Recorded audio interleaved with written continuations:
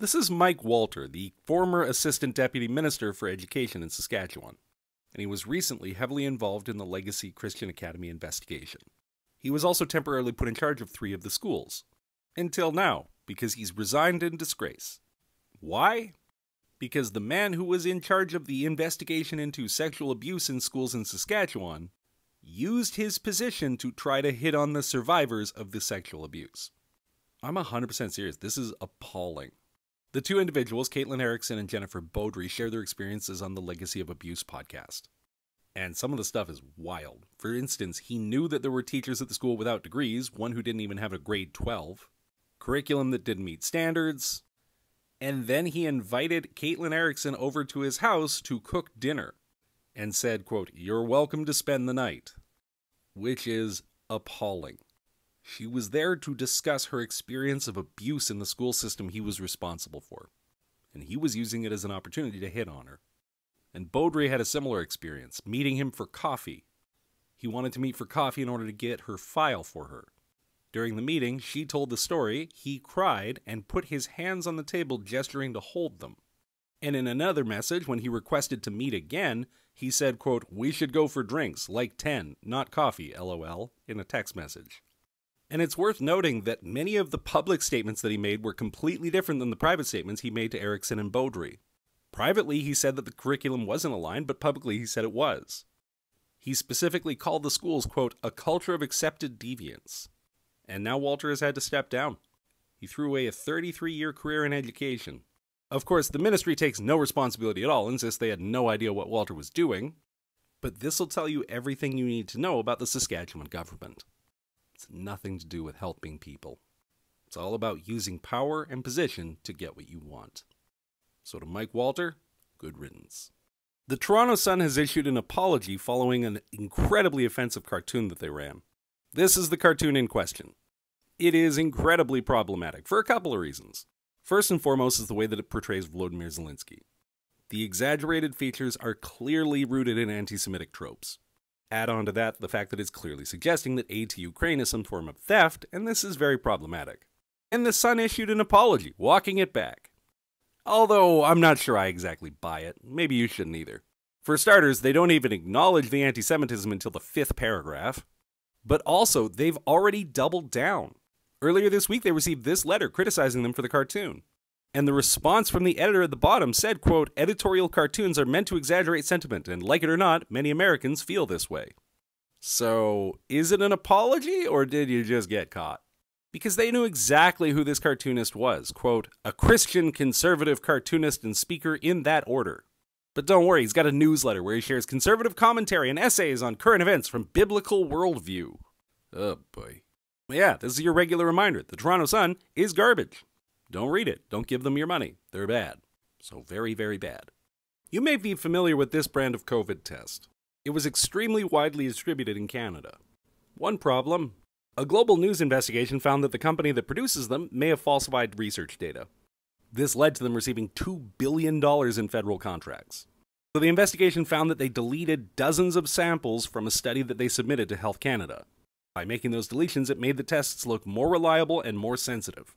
Now, this is all alleged, hasn't been proven in court yet, but it appears to be the case that those deletions gave the false impression that the tests are more reliable than they were. And this has serious implications. These were used to verify whether or not it was safe to see people, safe to go places. They were a huge part of our pandemic response. And it's worth noting that the Canadian government should have known this. A number of different governments, including the Canadian government, did studies on this test. What they found was that it was only effective at detecting the highest viral loads. This type of test basically detected 0% of mild viral loads, at least on the publicly funded studies. And the British and German governments declined to buy those tests as a result. And Health Canada's own internal investigations ruled that the BTNX device was one of the less sensitive tests. Now, Health Canada says that they found no reason to question the scientific integrity of the studies that the company submitted, which raises the obvious question of why they didn't find that when Global did. Health Canada also claimed that the testing results were accurate as long as you followed all of the fine print instructions in the green test, including verifying the results with a PCR test, which is performed at a lab. So they're accurate so long as you follow it up with a completely different and much more accurate test. This is an astonishing level of incompetence from the Canadian government. And before you come out telling me that it was entirely Justin Trudeau's fault, it was everybody's fault. Andrew Scheer directly called for this test to be approved in the House of Commons. Trudeau called it an innovative Canadian company that has moved forward with a world-class product. So this was just a colossal failure from top to bottom. Now, a couple of important notes about this test. The issue isn't the results, the issue is the sensitivity. So if you get a positive result from one of these tests, you have COVID. The issue is that it's only detecting the most severe cases. So if you're unsure how to progress, get a PCR test if available, find a more reliable brand of rapid tests, and as always, proceed with caution. If you have symptoms, stay home. Mask up, be safe. Take care of yourselves out there, folks, because it doesn't look like the government is. Alberta Premier Danielle Smith, pictured here giving a masterclass on how to accessorize. The paperclip necklace really completes the look. Anyways, she has provided us a new illustration of her standard way of doing things. See, there's an arc that Smith follows. When faced with an issue, she refuses to deal with the issue, denies the existence of the issue, passes blame on the issue, is wrong, and then pretends nothing ever happened. And to illustrate this, let's look at what happened with wildfires. So as wildfires raged across Alberta this summer, Danielle Smith had a simple explanation. She blamed arson. She said she was, quote, very concerned that there are arsonists. Quote, we've got almost 175 fires with no known cause at the moment. And she called in out-of-province investigators. And what did they find? Not arson. In total last year, there were 13 charges laid for arson. And out of the 1,121 wildfires in total, 91 were deemed to be caused by arson. This represents 8.4% of wildfires. That's up very slightly from the 5-year average of 7.8%. In total, 0.01% of the total burned land was due to arson. So Danielle Smith put the blame entirely on arson, which was not the cause of the problem.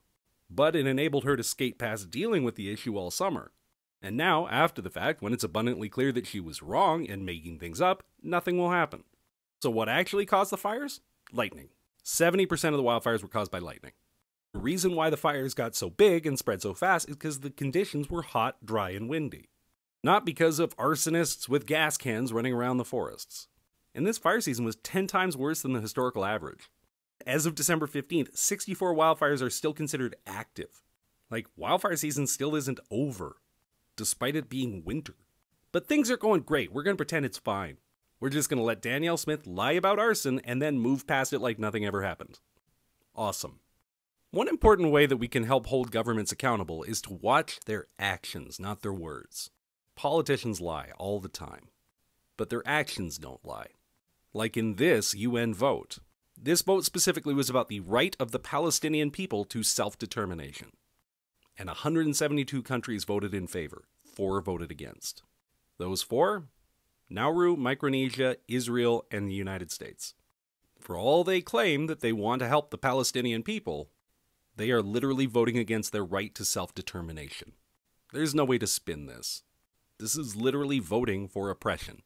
This is voting to hold down an entire society, to strip the rights of self-determination from a group of humans. Who is okay with this? Who is defending this? And more importantly, who is demanding that the United States government explain this vote? Because what the hell? So this has become the new go-to criticism for renewables. Look at the lifespan of the plants. Wind turbines don't last forever. Okay, neither do coal plants. Neither do nuclear plants. The service life of power plants is all fairly comparable. Do you think that regular power plants are eternal somehow? Yes, wind turbines need maintenance, but so do power plants. The difference is most wind turbines don't have a bunch of full-time staff maintaining them. So the lifetime tends to be a little shorter just because they're a little bit less regularly repaired and maintained. But the total cost across the lifetime of the device is way smaller. This is just another excuse. How many reasons do you need to not use wind power? It's cheap, it's effective. You just don't like it. You're blind to meaningful facts. Person with a cane emoji, arrow emoji. Ah, bless the internet. I can share as many official reports as I like. They've been confirmed with satellite photography. You can show satellite emissions tracking. You can show whatever you like. But someone on the internet who calls themselves Hamburger Helpa has been hearing other things. They'll keep the plants half-fired 24/7 even without the need of supplemental energy. because Hamburger Helper is indeed an expert on the Chinese energy system. He's got sources. Like, come on. Stop making things up in the comment section. We all know you're making this up. What have you heard? Who are your sources? Name them! This person is illustrating a very unique category of person who's emerged in the last couple of years. Someone who's just made their entire online personality pissing off liberals. Like, they've made their profile picture a liberal logo. They said their comments are just liberal bait, right? You get that. Okay, why? You have nothing better to do with your day than antagonize strangers? You're just going to slip into comment sections and be intentionally wrong just to annoy people. And that'll make things better. How? Like, do you think you're going to support your own cause by turning people against it? By making people dislike you? I just don't understand what step 2 in this plan is. Like, step 1, piss off liberals. Step 2, step 3, profit. Like, come on. It's distinctly possible you need a better hobby. Maybe knitting. Maybe therapy. Probably the second one.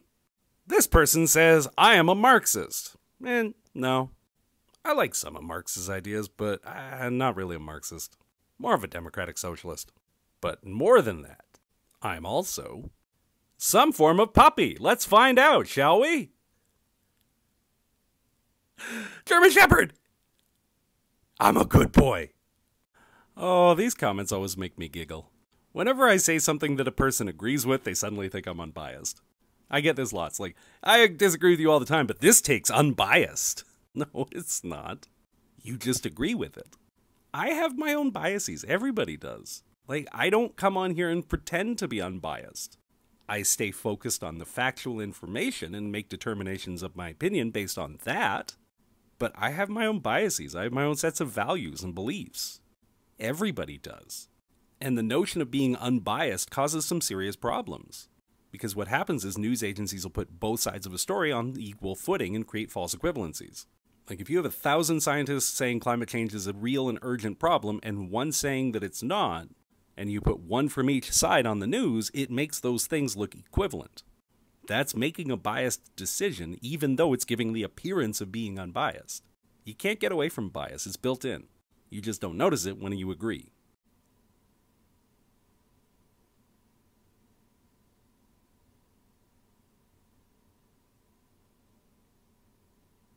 No. This person reminds me of a very specific type of student. You see, very often you'll experience a student in schools who believes that going to a different school will fix all of their problems. The issue is never their behavior, their actions, what's happening, their choices, any of that. It's always the school, the teachers. They can just get out of there and get somewhere new, it'll fix everything. And fairly regularly, they wind up changing schools. And pretty regularly, I wind up getting updates from the teachers at the new school about what's happening with that kiddo. Just run in them at a conference and say, oh, how are things going with so-and-so? And without fail, do you know what winds up happening? Same thing. Same person at a new school. Same issues, same challenges, same struggles. Because they didn't realize that the issues were the issues, not the school. Same thing here. Pierre Poilievre isn't going to magically fix everything. The problems will persist because he has no intention of solving them. So the question is, who are you going to blame then? What's it going to take for you to actually reflect and look at the causes of the issues that we all face?